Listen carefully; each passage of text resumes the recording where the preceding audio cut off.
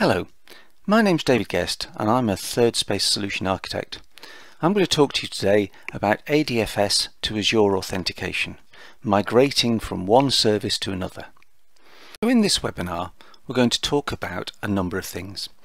We're looking at migrating from ADFS through to Azure Authentication. We're going to talk about the differences between ADFS, pass-through authentication and password hash sync, and the planning that you'll do to change over. We're also going to talk a little bit about the history of Office 365. Microsoft brought out Office 365 back in June 2011. Before that it had been around in a couple of flavours, mostly around BPOS. Identities were linked to your on-premises Active Directory using DirSync, and authentication could be done either cloud-based or using ADFS. ADFS was the only way in those days that we could actually get single sign-on, allowing users within a domain to actually access the Office 365 services without having to sign in again. Very simply, if your domain joined PC was on the network and you signed into Active Directory, you could gain access very easily. If you were outside, ADFS would prompt you for your ID and password and then allow you to sign in automatically. That way everything was nice and straightforward. It made access easy for the users. If they were being asked for an ID and password, then it was the same ID and password. If they were inside the building, they'd just get seamless access all the way through. But if this is working, why move? Well, that's because we have more options these days.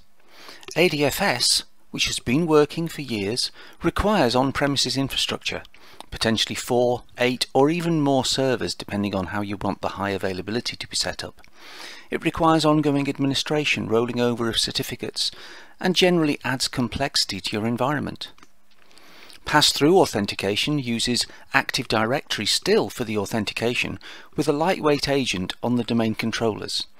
And password hash sync actually requires nothing on premises at all apart from the AD Connect box, which is actually synchronizing the identities.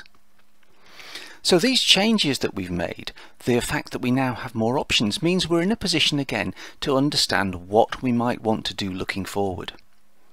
Is ADFS necessarily the best solution? Does it have too much reliance on on-premises hardware? And would it be nice to get away from that and potentially give us a much better, faster environment that's less likely to fail? If we have a look at the ADFS architecture, which of course we've already been through, we can see that we've got ADFS sitting in front of Active Directory. And that's how we gain access to the Office 365. Slightly different when we move on to pass-through authentication.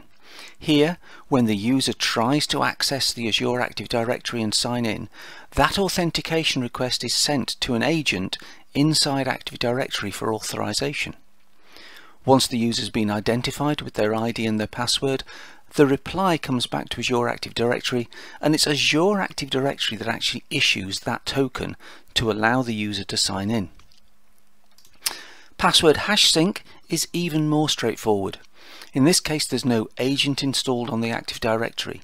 Azure AD Connect simply takes the identity and the hash of the user's password and synchronizes that up to Azure. When the user tries to access the service, they're authenticated directly against Azure itself. If we get rid of ADFS though, we actually lose the ability to do single sign-on.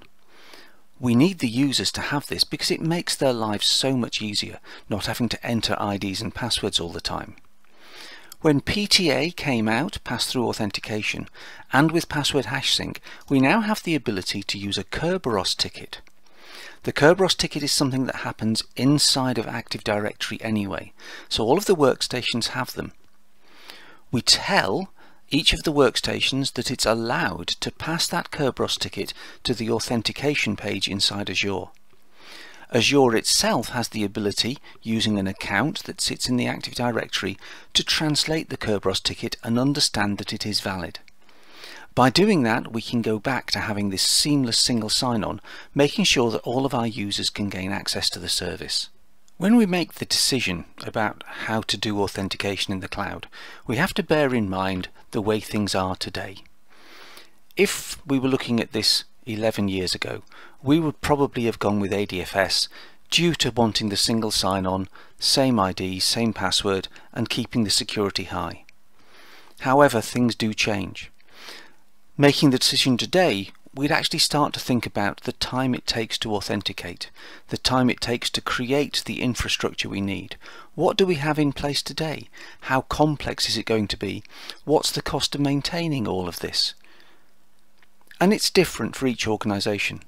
Many places have rules in place that say you cannot copy the password or even the hash of the password to the cloud. Other places don't have that problem. There are certain things that only ADFS can do, but there are many things that actually password hash sync or pass-through authentication can use, and we should be aware of those and make a decision based on what we need to do now. And don't be afraid to change. We're doing many migrations from ADFS to Azure-based authentication because things have changed, because the users want to have better performance and better reliability. Because when we sign into Azure Active Directory and therefore Office 365, we're actually being redirected to ADFS. A web page is being presented before the user can actually sign in. With password hash sync and PTA, there is no secondary redirection. The prompt for ID and then password comes directly from Azure. And that can give you a huge increase in performance. An ADFS page could take something like 4 seconds to arrive from where it was initiated. A password hash sync or PTA on the same box using Firefox will take less than 1.5 seconds. And there are differences between these authentications, but there probably are less than you think. If we're doing a cloud-only authentication, then we don't need to worry about single sign-on. But with password hash sync, or pass-through authentication, or federation, we can get a form of single sign-on to work. With ADFS and third-party providers, it relies on us having some on-premises hardware. Pass-through authentication does rely on a piece of software sitting on your directory servers so that it can do the authentication, where password hash sync has no reliance on on-premises hardware at all. Yes, I suppose you could say there is an issue with an AD Connect box that must be in place in order to synchronize the passwords, but that's it. That really gives us the least deployment effort.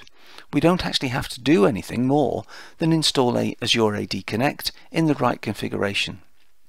If we compare that to a true federation, where we can have an on-premises multi-factor authentication service provided by non-Microsoft, then that's something that only something like ADFS can do. But it's still worthwhile, even with third parties, making sure that we have password hash sync enabled. And that's because it gives us a lot of options then to actually understand leaked credentials. Identity protection, to work at its best, requires not only the identities in the cloud, but also the password hashes. If we look at this as a matrix showing us the various features that are available with the variety of different authentication methods, then we can see there are a lot of similarities. However, password hash sync with the seamless single sign-on is the only one that will give us an authentication with no reliance at all on any on-premises hardware. If the AD Connect box goes down, if you lose the connection to the internet, users will still be able to sign in quickly and easily to access all of their Azure-based services, Office 365 and potentially lots and lots of other SaaS provisioned services. But you still need password hash sync if you want to do identity protection. ADFS allows you to use third-party MFA providers linked to the ADFS box, should you wish to go that way. Now, once we've moved the authentication for Office 365 away from ADFS, there may be some other things left behind. Other services may be using ADFS for authentication. That could be other cloud services that the users are accessing. It could be third parties coming in to use your systems. One by one, these can each be migrated from ADFS to Azure Active Directory. That may in some cases require quite a lot of investment in terms of moving the software across, but generally speaking should be seen as a rather lightweight piece of work. In this case though, we won't see that as part of the initial switchover. It should be seen as a follow-on project. The aim of this initial project is to take the users and get them to authenticate in the cloud, giving us that foundation for migrating away from ADFS. So how do we actually go about doing the migration from Federation? There are a few things to think about. Generally speaking, this is a tenant-wide change. We're going to be converting the authentication for your user base from federated to non-federated. It can be done by custom domain if you have multiple domains in your tenancy. A lot of people do, but there's a great many people out there who only have a single domain. With a single domain, this is at the moment a big switch, and we just switch everybody over at the same time, which means that testing becomes a bit more of a challenge. And we would recommend that testing is done in a separate individual environment so that you can become comfortable with what's going on.